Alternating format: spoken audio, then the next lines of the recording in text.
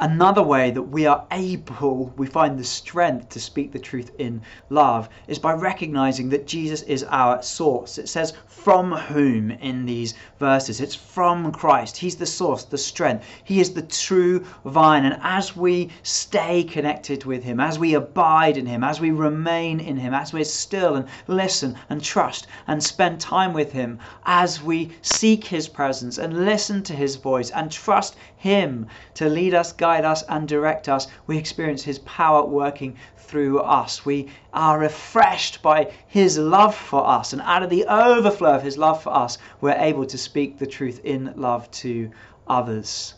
Are you kind of running really fast in your own strength at the moment, but maybe not getting anywhere spiritually? You probably need to stop and just make time, be still, and know that he is God. Take some time to dwell in the vine and to experience the life-giving sustenance that can only come from Jesus, that you would know his love in order to be able to speak the truth in love to others.